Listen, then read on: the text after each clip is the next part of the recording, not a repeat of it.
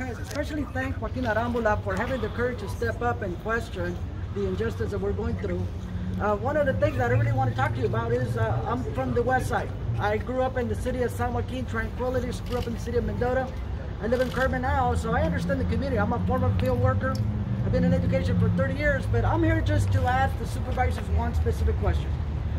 They are totally disconnected from our communities. We're talking about privileged people that don't know what it is to suffer, don't know what it is to work the fields.